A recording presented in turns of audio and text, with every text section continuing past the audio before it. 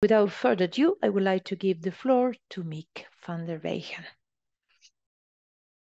In the chat, I saw some of you being there, and welcome to IHE Alumni and for all interested people. I think if you are interested in mangroves, you know already how important they are. For me, it concerns basically three aspects. One is the ecosystem services and the natural values that they have. Also the cultural values. The other is the role they may play in carbon sequestration, where Sebrian will talk about. And they have a major role also in coastal protection, protecting the hinterland. And you can see that very nicely on this picture, protecting the hinterland from storm waves or higher waves, because they attenuate the waves and they take care that the levee system is not attacked by very large waves. And it is a major question how these systems like this, how they will behave under climate change and sea level rise, for example. Are they still there? And if not, how will they adapt to sea level rise, and what are the timescales associated with that? So I've been working on that the past 8 years together with my esteemed colleagues Dano Roelvink and also Sebrian, who did his PhD with us, Uwe Best, who is still busy, Jasper Dijkstra from Deltaris, and Johan Rijns, who also played a major role in the guidance and the software programming of this. So you can see here a very nice coastline. This is Guyana. And you can indeed see the extent of the mangroves. And the strange thing here is that if you go to this place, but then 30 years later, you come to this site and you see that the mangroves have vanished and that the coastline is totally exposed to wave attack, and that you really have to make a good coastal protection to protect this hinterland.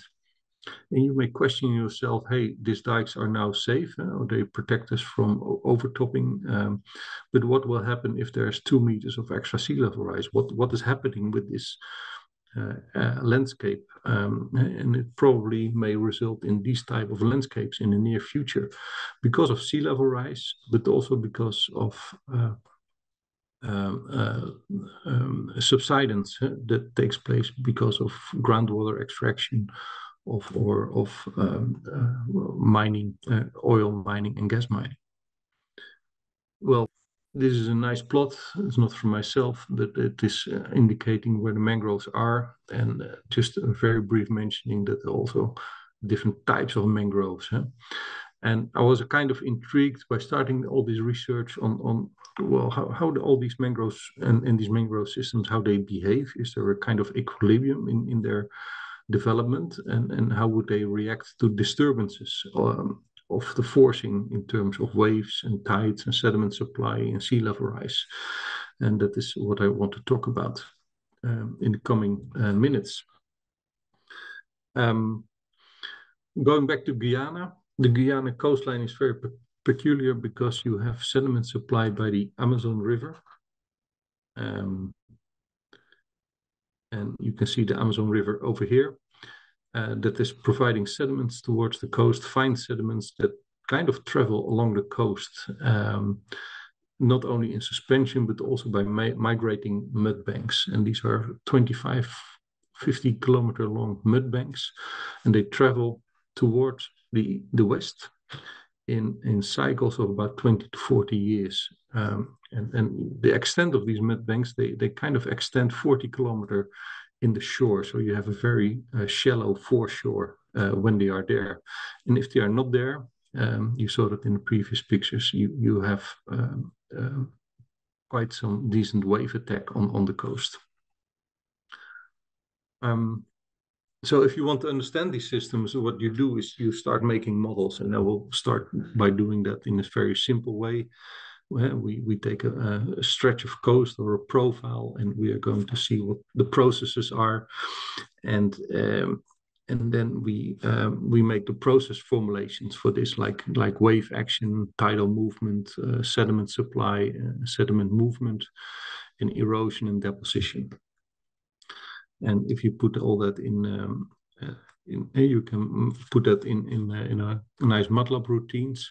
And then we added the mangroves, because the mangroves, they have an impact on the tides and the waves, but the vegetation has also an impact on the morphodynamics, because the roots are growing. That means that the bed level will come up, and also there's litter by leaves, and so there's some kind of bio accumulation as well.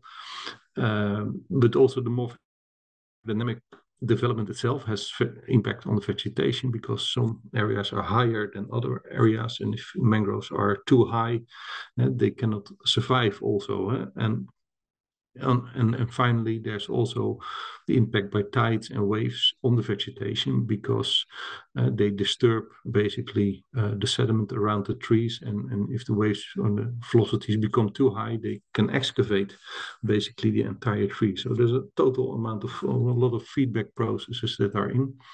And we also added that to the model. Basically, you have a stretch like this, and with the full hydrodynamic movement of waves and tides, the sediment movement, the morphodynamics, or the bed level developments, and the dynamics of the trees themselves, the growth and the starvation of these trees. And we try to model that and to see if a system like this, which is very nonlinear, a lot of dynamics going on, if there's an equilibrium possible. And this is the result of that model. The y-axis, you can see time from 0 to 80 years. And on the x-axis, you can see what is happening on the profile. So this is from 2000 to 35, so it's about 1,500 meters, where the right-hand side of this picture is the land. It's the coastline, it's the dike. And here you can see the mangrove diameter development over time. So initially there's nothing, and then because there is sediment supply, the mangroves can start growing in terms of diameter and height of the number of plants. And there's all kinds of limiters for the growth and competition amongst the mangroves. And that finally results in bed levels, and they kind of evolve after 80 years to a kind of equilibrium situation. So that's always nice if modelers, they want to have equilibrium, because then you can see then the model is under control, and you can systematically explore impacts of varying boundary conditions. So this is what we did, and we kind of made different boundary conditions along this line by less sediment supply and wave height, by changing that, and that's kind of mimicking the mudbank migration along the Guyana coastline. And you can see this cyclic behavior over 160 years of time, where the mangroves, they grow, but because if they're in terms that there is less sediment supply and higher waves, the bed level erodes, and also the mangroves, they vanish, and you get this cyclic behavior. In the final step, we then say also imposed over these 160 years, we also imposed sea level rise of 0.5 meter, meter, and 2 meter. And then you can see that the cyclicity is still there under very small sea level rise scenarios, but under the higher sea level rise scenarios, you still see the cyclicity. So the 30-year cycles of the mudbank migration. But in the end, the mangroves cannot survive there anymore, because the system is drowning and there's too much inundation. So some concluding remarks from my side is that the mangroves play an important role in coastal protection by the attenuation of waves. And we developed a very simple 1D model. As an academic, you always start very simple. That is describing the cross-shore dynamics with feedback processes between mangroves, the hydrodynamics, sediments, and the morphodynamics. And you can very clearly see that the mangrove belt follows the morphodynamic developments. I mean, the existence of mangroves and their dynamics of mangroves does not impact the system on these very large timescales. It's basically following the bed level developments And because the bed level developments basically lag behind sea level rise, the mangroves, they slowly drown under high sea level rise scenarios over 100 years. Well, this is basically just an overview of what we have been doing. And next steps, they include two-dimensional runs, making life a little bit more complex. But I'm sure that my colleague Sebrian will talk about that. And finally, Dano will take things over again, and he will introduce, for example, the longshore dynamics of mangrove-mudflat systems. So thank you for your attention, and I'm looking forward to any questions that you may have.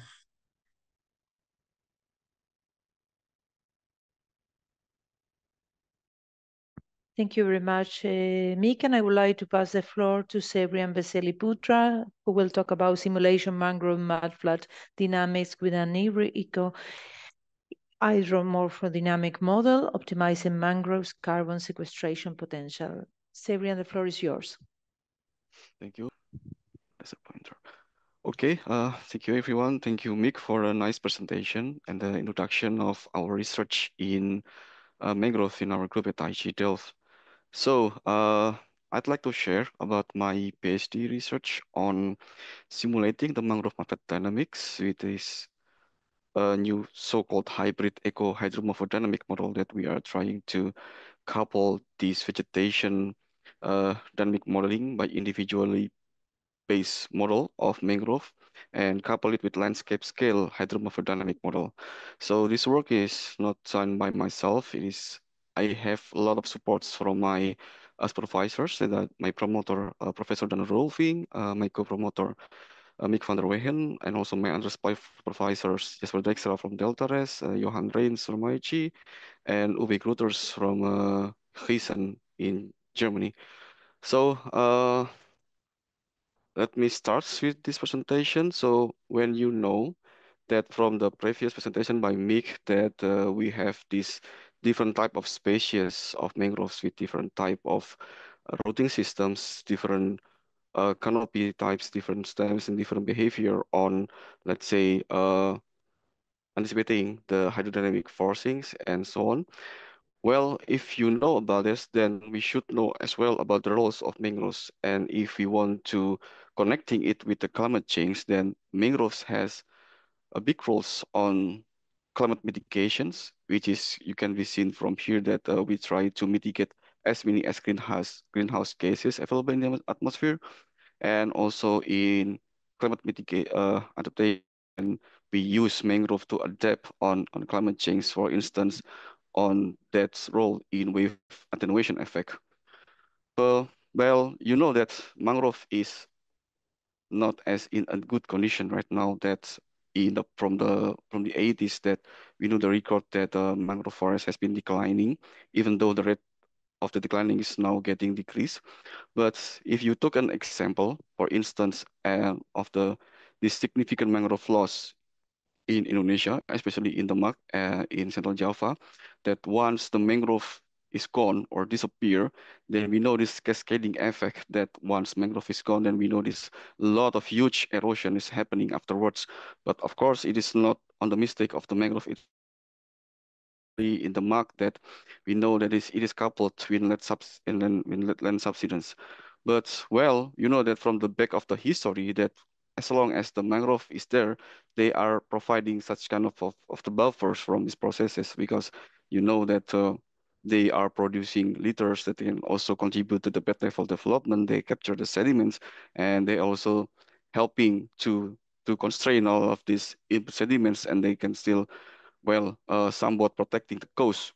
So in order to do that, we need to understand on how the mangrove and soil are interacting within each others. And you know that mangrove is not static; they are living being, and therefore they have this life cycle. So when we look back at on how the interactions of mangroves, that maybe we can let's say slice on vertically on the three parts. So you have the subsurface processes, which is basically they are really have long and slow development of that. That is basically correlated with this geological time scale that is have a very slow and long processes. And we know when we have this somewhat more active, which is happening in surface processes, in where the rooting systems of mangrove that interact with this the abiotic drivers, such as from the sediment transport, the freshwater and seawater and waves, and they interacted between each others. And we have this, let's say, root growths that they have also different responses to different abiotic drivers. And not so that we have these atmospheric, let's say, drivers that mangrove fish also have relied on. And when you look at on the life cycle, that the mangrove have this different response on that particular condition as well. So for instance, that you have the mangrove, first they appear as a propagules, which is like kind of a small seedlings. And as long as the environment is good enough, for instance, that the inundation level is low and they've dry for such kind of quite a long time, that we know this is part of the windows of opportunity that this propagule can let's say, colonize the new development, and then they can appear as a seedlings. And in the stage of the seedling itself, they have these different results. So as long as you don't have large waves that can topple the seedlings, or as long as the sedimentation is not high enough, so it is not buried by the sediment, then the seedling can grow into a sapling stage. And we can imagine this as a life cycle of a human being. So you have this baby, you have this toddler, and you have this teenager, and of course, eventually you can move as an adult or mature trees. So we need to understand how the response of the mangrove for each their life scale, because the thresholds of propagule is different of the seedlings and different of from that sapling condition. So then when we know how the mangrove interacts or within their physical environmental forcings, then we can hopefully better predict on their fitted processes. So then the goal of the research of my PhD research is to gain a better insight into complex eco-hydro-morphic interactions and the feedback processes in coastal mangrove, and eventually to develop trustworthy tools for predicting their dynamics. Well, in order to do that, in my PhD, we look at these three sequence. So then first we need to understand on how this various time scale is varying along this mangrove dynamics. And then the second is based on this information, then we develop this two-dimensional spatially explicit model of mangrove-mudflat dynamics that we can couple this vegetation dynamics and this landscape scale hydromorphodynamic itself. And in the end, we apply this model to optimize the mangrove restoration strategies, of course, to support the carbon sequestration function. So in order to do that, then we coupled, so I mentioned this earlier, that we couple this individual base mangrove vegetation dynamic with depth 3D flexible mesh, which is a landscape model of the hydro-morphodynamic processes. So what kind of biotic and abiotic processes that are involved in the model? So of course, we look at the physical drivers. What will be the variation forcings of fluvial tide, waves, and sediment transport into the mangroves? And what will be the environmental drivers? For now, it is salinity to mangrove, because we know that mangrove grows in two ways. First, it grows vertically, which is like vertical growth that they can grow from propagule to seedling to saplings to mature trees. They grow vertically as a height, and they can also grow in horizontally, which is in lateral. I mentioned that they can occupy new space, or we can see the dieback of the mangroves. So when we have the initial mangrove conditions with their species distributions and their mangrove stance properties, then we see the responses of the physical of mangroves from their physical drivers, which can be as at wave attenuation effect, as on how the flow has been altered, and what will be the morphological development afterwards. And of course, if you have the changes on environmental driver, we should expect the response on, for instance, per-water salinity and soil nutrient balance. But in the model, we are not talking into detail into that portions. And once we have these mangrove conditions and also the the forcings from the physical and environmental drivers, then we expect that we have the responses of mangrove on the growths and also on the tree to tree competitions. And when we have this extreme condition of the forcings, such as huge sedimentation, sediment supply, or big waves is coming, so then we see that there is a mortality. So the mortality of the mangrove is dependent on how they have the competition within each others, that their competitions on the resources, on the nutrients, and then how on how and also on how the mortality is controlled by the, let's say, the window of opportunity when they are trying to transform from seedlings to saplings. So in this condition that we try to parameterize and try to include the effect of physical drivers on their dispersals of the propagules and the establishments on the saplings, and how long it will be recovered. So then in the sense that we have this full uh, closed loop cycles of the mangrove development from the initial mangrove, that they also have this tree competition that will drive on the mortality, and what will be the production of the mangrove as a seedlings, and how the seedlings can establish into saplings, and so on. So then we have this closed loop. So in order to test this work, then we put that into a schematized model that is taking place in a Porong Delta. So then we try to schematize, to simplify the processes as in the delta as in the funnel shape model. Then we force this model just into these two seasonal forcing from wet season and dry seasons.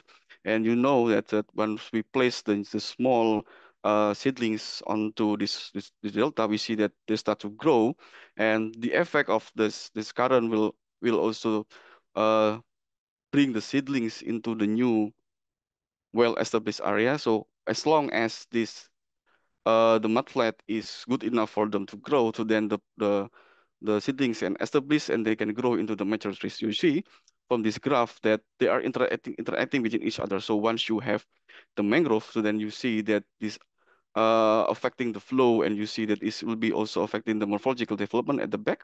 And once we have this the new bed level emerging, then when the seedling is transported by the currents into that particular locations, and as long as it is dry enough, to then they can establish and settle as a new the mangrove. So well, when we test it, it is not bad enough. So in terms of vertical development of mangrove, we see that this model can produce almost a good results of that, but not for the lateral expansion. Well, we can understand because in the real case study itself, that the source of the seedling is not only from the delta itself, but we have this another source of seedlings from the vicinity, such as from the northern and the southern land or mangrove stands. So then, but in our model, we are limited only in our work. But so far, we are satisfied with the results because we have this nice representation of the age development of mangroves and also the shape of the delta itself. Well, we are not only looking at this spatial expansion and also the development of delta. We can also see how the mangrove is behaving on different signals. Well, from the presentation from Mick before, that we see that mangrove has this seasonal variation. We see it as well in the model that we have this up and down of signal of the mangrove canopy area development. And when we are changing the forcings, we can also see how the mangrove has different behavior. That in the beginning, we see that there is no much different on different scenarios. They are following almost the same path. But once they are reaching this level of maturity, then we see that they are split into different routes. When when we provide a lot of supply of sediments, that they grow larger. But when we are limiting the supply of sediment, they grow. I mean, the area is declining. They have this very small area. So we see that the mangrove is very sensitive on sediment supply and morphological development. But it is even more clear from these plots that we have this high salinity and rich sediment condition. We have this high salinity and poor sediment supply, and we see we have a scenario on What if we have low salinity and then rich sediment conditions?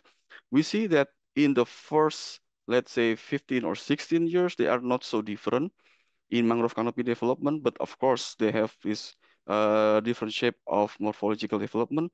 But afterwards, that we know that there is a shift from mangrove as colonizers, as mangrove as ecosystem engineer, that once we are reaching this certain mangrove density and also this mangrove biophysical properties, they starts to give a role on hydromorphodynamic processes afterwards because they are big enough. Well, if you look back on the image, we have this good model. We have a nice representation of that processes.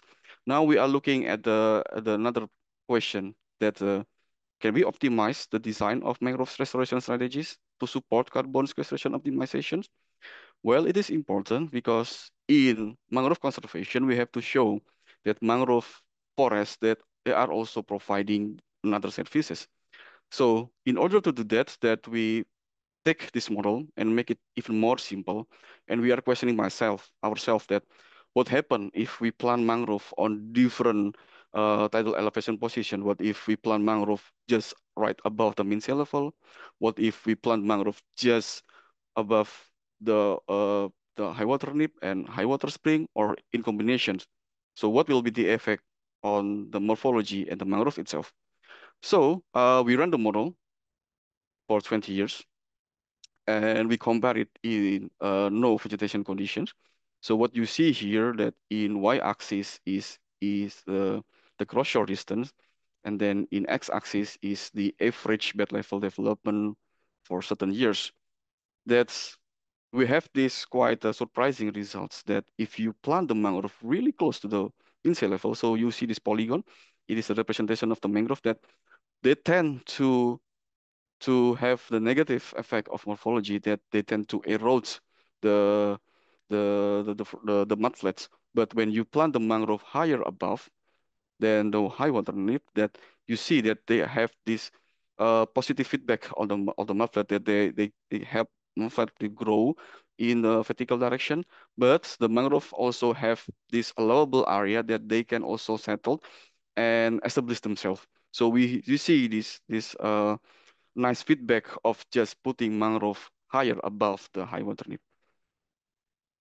So when you plot this carbon stock, that of course you see that so everything above zero in y-axis is the above ground carbon. What is above ground is everything that is above the ground level. So the rooting system above the ground level, the stem, the canopy, then whereas the below ground is everything below the ground. So you can also consider the part of the below ground rooting system of the mangrove as part of it, and also the soil organic carbon. What you see here that it is there is not so much different on the above ground carbon for all scenarios of the mangroves, but it is totally different when you look at the below ground carbon stock capacity. So when you plant the mangrove and just okay in everything above mean sea level or just below high water nip or above high water nip, it looks like they just grow nicely, they are flourishing, they green is good. And when you count it, it is you have this high amount of the carbon capacity. But eventually, if you look at the total, it's not. So the message of the research is that you need to also consider the below ground capacity when you are doing your conservation.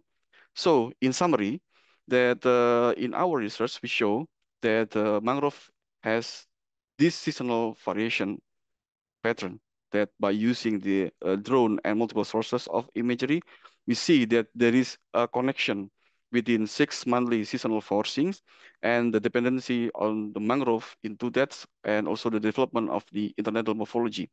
Once we know this seasonal pattern of the mangrove dynamics, then we try to model it in our model by the so-called DFM phone, or the hybrid eco-morphodynamic model. That in this model, we can follow the life stage of individual mangrove and the feedback with the physical environmental forcing. And we can also use this model to optimize the restoration, that just simply plant the mangrove between the high water nip and the high water spring it can help deposit more sediment, and we can see the significant mangrove extent. So, this is the end of my presentations. I would like to give the floor to Maria and Dano. Thank you very much. Thank you very much, Sebrian, for your presentation, and congratulations for your new diploma and for being a staff member of IHE Delft. And we are going to continue our presentation with Professor Dano Roelvink, that will talk about towards a larger scale, long-term modeling of mangrove coastlines. Please, Dano, the floor is yours. And I want to remember that to everybody to write the questions on the chat, please. Okay, so after these somewhat detailed explanations by Mick and very detailed explanations by Sebrian, I'm going to take a step back and see what we can do if we need to say something about much larger and longer timescales in mangrove coastlines. So what are we talking about then? For instance, this kind of large-scale system, the Mekong Delta outflow, where you see a 3D model simulation of sediment concentrations coming out of the river. Let me see if I can. Yes. Bassac River here, for instance, and then moving along shore. And the question is this, is the very detailed three-dimensional model, can you do that in a simpler way? And the another example, I don't know if you have that also. Another example is the Amazon River outflow, where you see a nice satellite image, composite image, where you see this muddy outflow go along the Guyana's coast. We were talking about British Guiana or Guyana in Mick's presentation. And one of the questions is, okay, so how far does this mud go, and what introduces these cyclic bank movements, etc.? That would be something nice, but that plays a role in decades and hundreds of kilometers.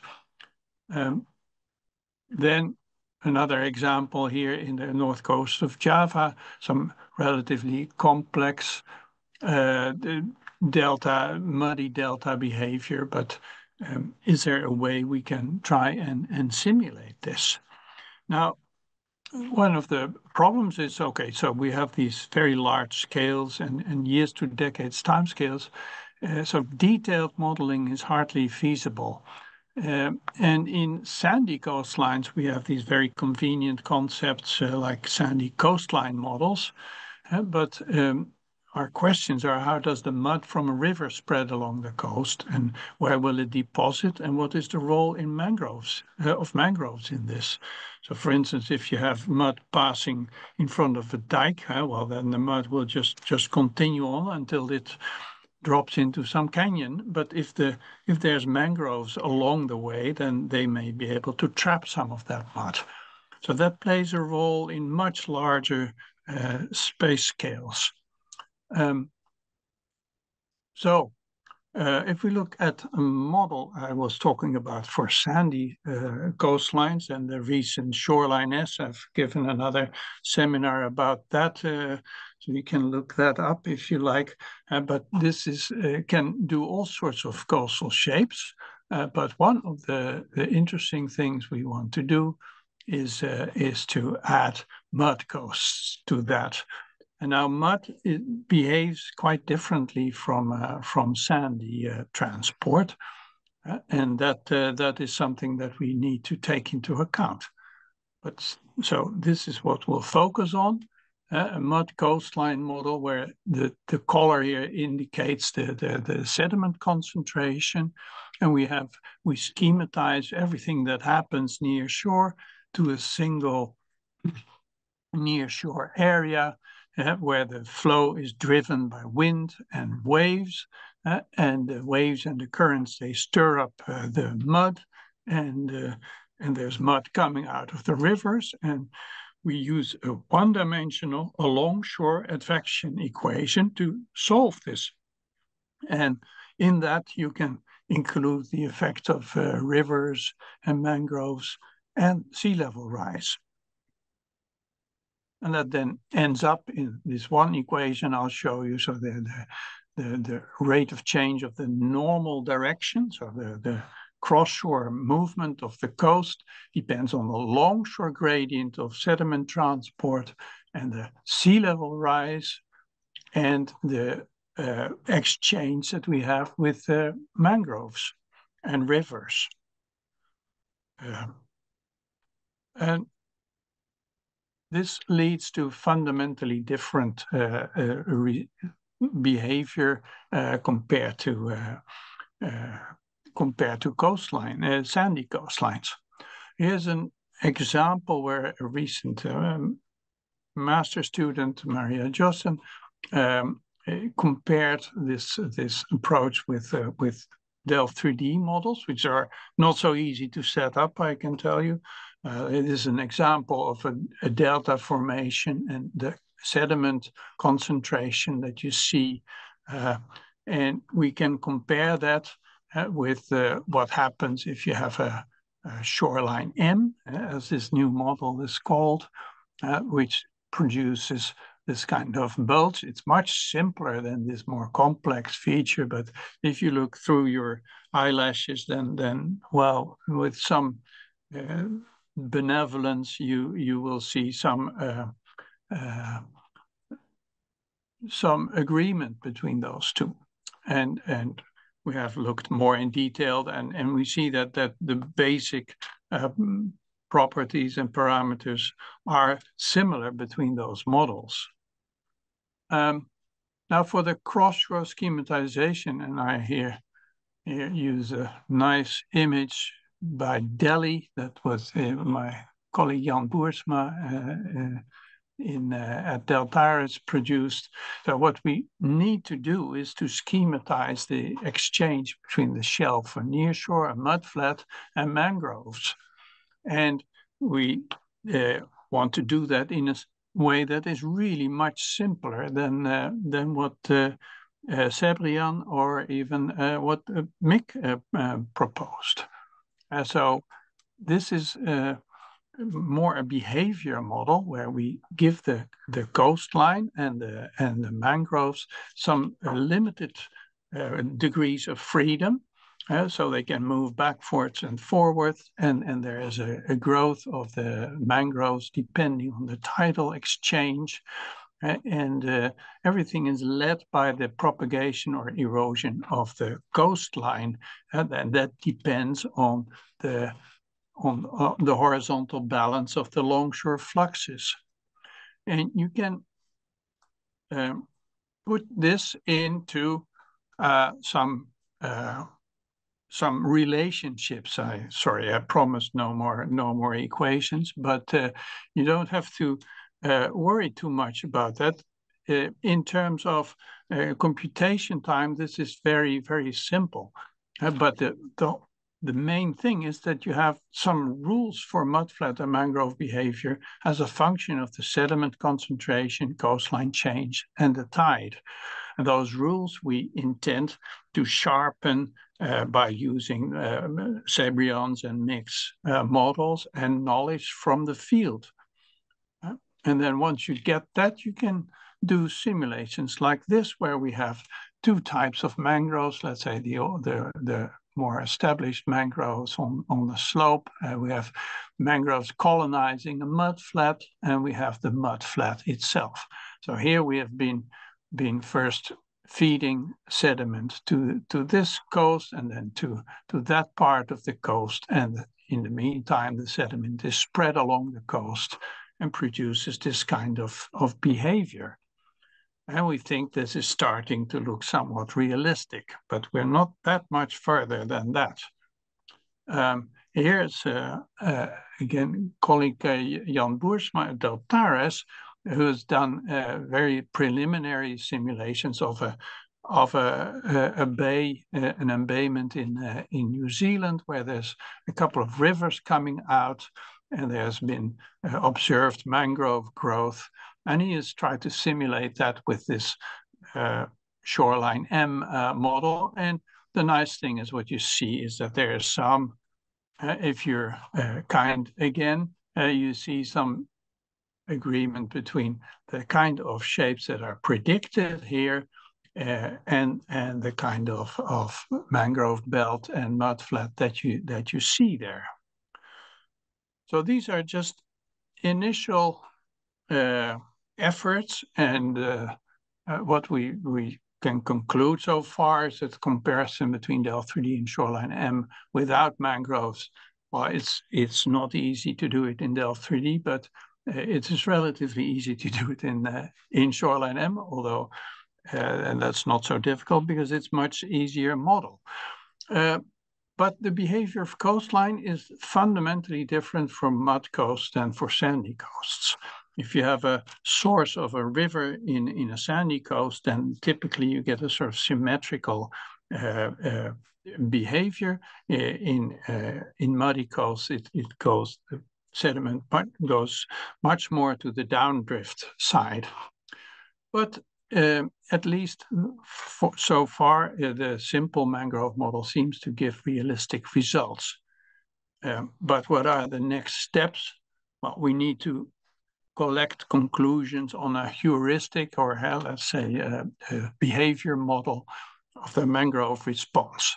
And we can test that in a point model for a given time series of concentration.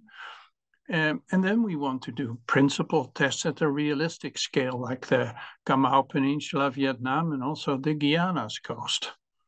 Of course, we need to write the manuals, etc. But important is to find partners and potential funding to give this development a boost. And we're getting some initial funding from the Deltares Research Fund, and we use our own research efforts, but that is, of course, relatively speaking, peanuts.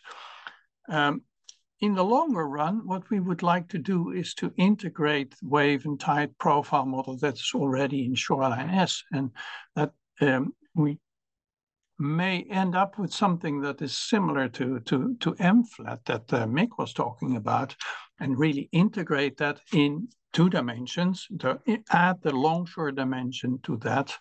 And we have ideas of how to do that and add the vegetation effects and the bottom change. We think that is still doable at large scales with 100 to kilometer longshore resolution covering hundreds of kilometers. So that is basically what I wanted to say. It's work in progress. We're excited about the potential, but much has to be proven yet. Thanks. Thank you very much, Professor Dano, and to all our speakers. And without further ado, we are going to go to the questions that I thank you very much to Mick, that has also taken the lead to answer some questions on the chat. And maybe, Mick, you would like to address the first question and the second one that was also answered by you in the chat?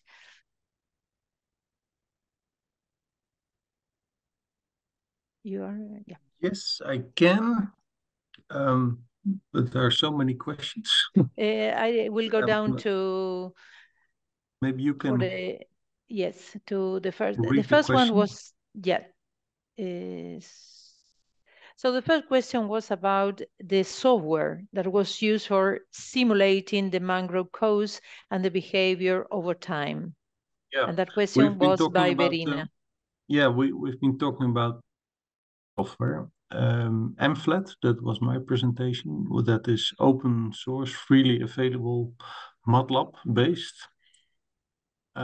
Just write me an email and I will send it. And then Sebrian dealt with Delft 3D FM and Mesofon, so the DFM font. That is also freely available, albeit that the Deltares software needs some, you need to have a license for that. to run Delft. But also that is kind of open source, available via Delta's website. I can put that in the chat, I think. And then Dano, maybe you can comment on the status of your software. Yeah, well, this has been implemented in the Shoreline S code, which is available through. I'll write that. It's simple shoreline s.nl. You can also that is a GitHub site, and there you get a recent version of Shoreline S that also includes this mangrove and mud facility, but the documentation of that is very rudimentary. So I would recommend to be in contact if you want to start working on that. Okay, and we can also, you can send me some links of some programs you want to share, and I can include it also in the email that we will send to all of them with the contact detail of all of you. Here is a question that comes from Libya, and he said, could the floods that have recently taken place in Libya have been avoided if the environment was developed in the same way as of the mangrove? I don't know who would like to address the question, answer the question. Well, I can have a go at it. Of course, I think these floods were mainly related to the breaching of a dam, a barrier far inland, and I think that is to a large extent lack of maintenance, I suppose, but also perhaps not a correct operation, and also it could be degradation of the land area, leading to way too fast runoff. But I must say that in general, of course, you need to maintain all your defense, your water retaining structures, and try to maintain your environment in a way that makes it easier to deal with extreme conditions, even though those extreme conditions are getting more extreme, and so you cannot avoid everything. Okay, thank you, Dano. And now there is a question that comes from Bangladesh from Mr. Tuhid, addressed to Sebrian and to Mike. And the question is, did you explore the potential of geospatial remote sensing data in your study, other than hydrodynamic models, to evaluate the potentials of wave attenuating and mangrove restoration process opportunity? Yes, I can share this. So, yeah, in our research that at first we let's say explore the use of remote sensing analysis to detect the seasonal changes of the mangroves, and also the detailed description of the species itself in the mudflat in somewhat limited way. Because in our work that I think we have shared the link to the paper in the chat box.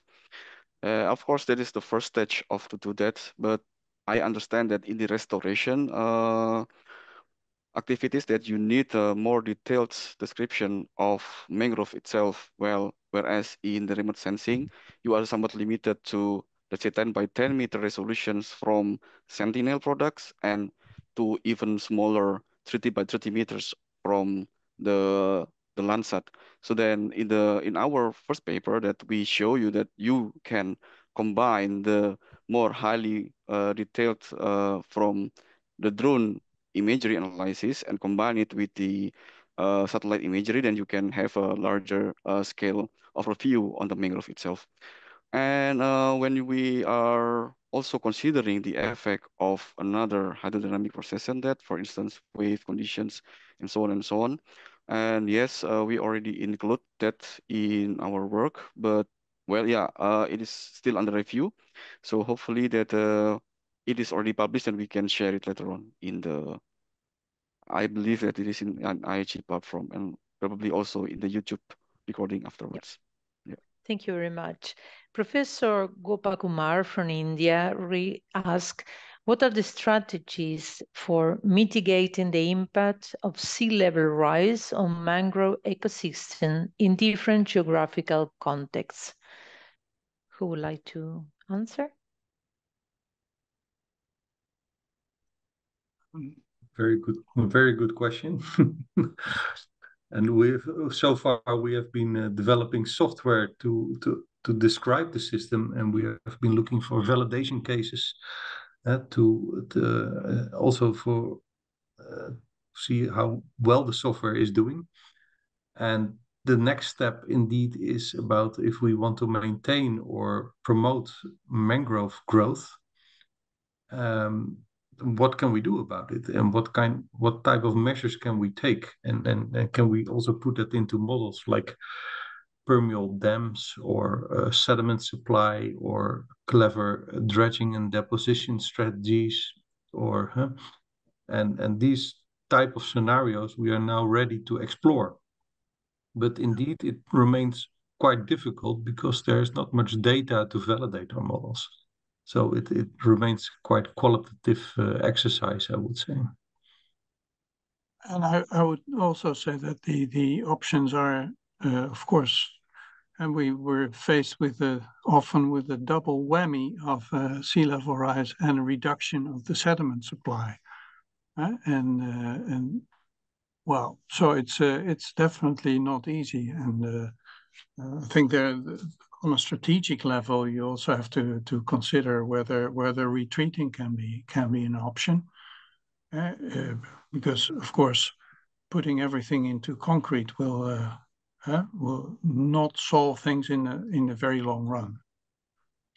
But yeah, one of the strategies could be to bring in sediment from offshore or from a larger continental shelf, because the main problem is the lack of sediment to compensate for the sea level rise.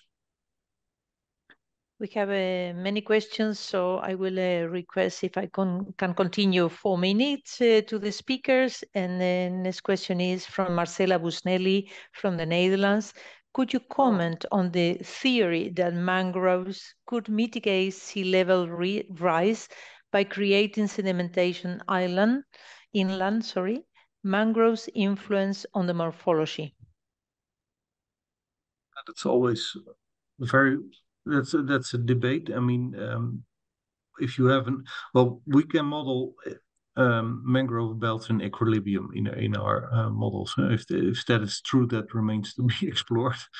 But there will be some truth in it. If you start imposing sea level rise, that means that the morphodynamic development, it lags behind the sea level rise. So if you put a little bit of sea level rise in and keep it constant, then the system will automatically adapt to the new equilibrium conditions. If you have continuing sea level rise, the morphodynamic development, so the bed level development, always lags behind. So, and the nice thing about mangroves is that they also provide litter and organic matter. So in addition to the bed level developments of the sediments, you also have increase of biomass in your bed, and that may just give that extra bed level change required to keep up with sea level rise. Although so there's two drawbacks on that. So the bed level changes are not for the entire system everywhere the same. So they will be more closer to the sources of sediment, whereas the more landward portions will more lag behind. And the other thing is that this bioaccumulation is maybe for limited sea level rise, is that okay? But for the larger, like 1 meter or 2 meter level sea level rise per century, it is not enough probably. Okay, I will close with this question that has not been answered in the chat, and I will try to collect all the questions and answers that have been given in the chat to share with all of you. And Aris Ismanto is addressing well, the three of you, and would like to ask, related to the model that you have developed, what is the important input needs to be adjusted to apply the model in other area, or minimum requirement data to run the model? Well, if I can start with the last simplest model, then you in principle don't need that much. You need coastline location. So you need coastlines, preferably historic coastlines, and also where the mangrove line is, and you need wave and tidal and wind data, which can be provided, for instance, by ERA 5. So you can start with very limited amount of data, but of course, when you want to zoom in on certain areas, you'll have to go more detailed, and then I give the floor happily to Sebrian or Mick to see what you then need. Yes, for the DFM model is basically almost similar like the requirements that you need for 2D Delft 3D flexible mesh model. That you have this detailed information on bathymetry, on the sediment concentration that is available on that particular area, in the tidal water levels and waves that is can also be retrieved from the larger scale observation that is available. But of course, I admit that the most difficult data that you need to have is the vegetation data. It is not available, especially in the developing countries, that they are lack of observation on the mangrove forest. So one of the ways to do that is to utilize the remote sensing analysis, that with that you can have this information on how high the canopy mangrove is. So let's think of like a ISAT, let's say a data sets, or another LiDAR observation that you can have this canopy elevation model on your mangrove. And then you can also fly your drone to get this 3D representation on a mangrove and do this reverse analysis, that you can let's say subtract the elevation model of mangrove with the elevation model, that you can start with that information basically. But for the rest, that as long as you know on how to run the DFM model, that you can add information of vegetation, then you can do the simulation. And for Well, mFlat, it will be by Mick, probably. Yeah, well, maybe because of time, I think you kind of covered. well, thank you very much to all. Would you like to give the final remarks, the speakers, Mick, Dano, Sebrian? Another one. You're welcome. I would, Yes. With pleasure. if I go first, then my invitation would be for all to join our efforts in trying to simulate your environments and see how far you can get in improving our understanding of mangrove coasts. So we need all the help we can get, and you're very welcome to join us. Mick? Tears in my eyes. I cannot agree more. Thank you. Sebrian? Well, I think that restoring or conserving mangrove is a community effort. So then I hope that when you understand on the processes of mangroves, then you can, let's say, give more empathy on mangrove and the community behind it. So let's work together for our more resilient mangrove coast, for the better future of us. Well, thank you very much to our speakers, and thank you very much to all attendees and the person who has registered for this seminar. And again, I will inform you that this the recording of this seminar will be shared on the page of IHE Delft YouTube with open access, and all persons who have registered will receive the email with extra information that the speaker will provide me. Thank you very much, and I hope that you enjoy maybe the next seminar that will be in November, and all information will be published accordingly in October. Thank you very much. Thank you. Bye-bye.